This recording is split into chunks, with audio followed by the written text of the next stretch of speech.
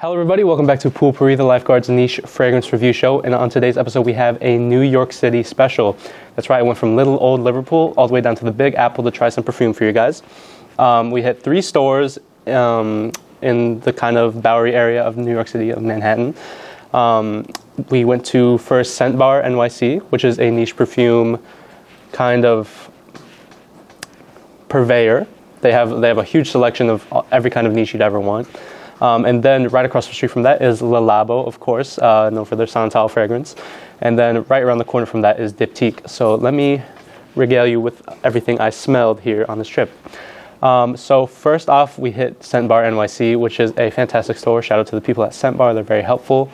And with such a huge selection, you can really pick and choose as many things you want to smell as you can, especially if it's not busy. So first up, we had an Orto Parisi that I haven't actually smelled yet. So I've smelled most of the Orto Parisis, but this is one that I hadn't smelled yet, and one I was very interested in smelling because it has a reputation, is Koyum. Now, Koyum is a mineralic, leathery, oudy, kind of dark fragrance that's known for being very intense. Now, when I smelled it in store, I didn't think it was super intense, at least not as much as people say. It is a very masculine, old-fashioned kind of fragrance, but I do see a lot of appeal in it, and I don't think it's maybe as offensive as some people say for a leather fragrance. But if you want something a little bit more punchy on the leather side, then that is a good option for you. Next is one that I didn't pick out, but one the attendant, the employee picked out for me, which was Thameen Carved Oud. Now, this was a very light, pleasant oud. It didn't have a lot going on for me personally. I didn't think it was super unique. In oud fragrances, I'm kind of looking for something funky or bright to bring it all together, but this was a nice, smooth, light oud, and I thought it was an excellent fragrance. Next up, we had 2 Nasomatto fragrances. You know I'm a huge Nasomatto fan, and these are 2 that I hadn't smelled yet, one being Absinthe and the second being Pardon. Now, Pardon's very popular. I believe it's the second most popular Nasomatto after Black Afghano. Absinthe was a clean, light green, slightly sweet fragrance, but out of the Nasomatto line, I don't think it's super unique, which is what I kind of look for in Alessandro Gautier fragrances. I think it's better than Narcotic V, but it still doesn't have a whole lot going on. So I wouldn't recommend it out of the Nasomatto line if you're looking for a unique. It is a nice fragrance though. And then Pardon, I think deserves some of its hype. Pardon is a lightly spicy, woody, masculine fragrance. There's a lot to like there, but it's kind of understated, and I wouldn't say it's like, I think it's a daily wear. I don't know if it's a special occasion fragrance. It's very kind of mellow and masculine, and it's a nice fragrance if you want to go with something that you can just throw on. It's not a crazy statement piece like a lot of Alessandro Gautier's fragrances. It's just a nice chocolatey kind of woody spice fragrance. Now moving into the last fragrance I smelled at Scent Bar NYC was Tiger by Zoologist. Now this is the 3rd Zoologist I've smelled, and I enjoyed it. It's a vetiver with a bit of spice. It's warm and nice and has an intrigue to it. For me, this ranks right in the middle of the Zoologists I've smelled. So last I'd put Snowy Owl, then Tiger, and then Moth is still my favorite of the Zoologists I've smelled.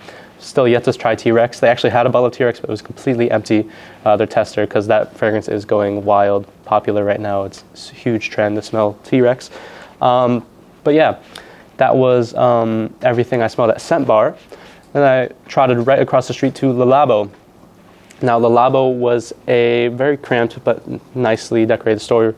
They have candles and everything else from that line, but Le Labo had some fragrances that I was interested in smelling. The first one was Neroli 36. Now, Neroli 36, I don't know what I was expecting. I don't know.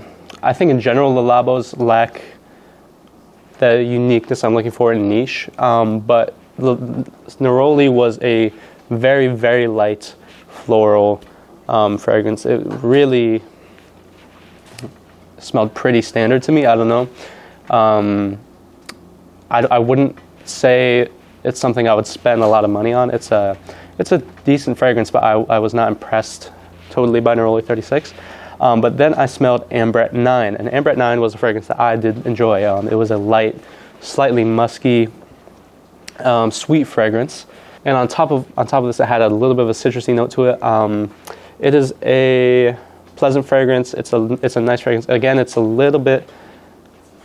It doesn't stand out a whole lot, but I do think it's an enjoyable fragrance. And that is where my time at Le Labo ended.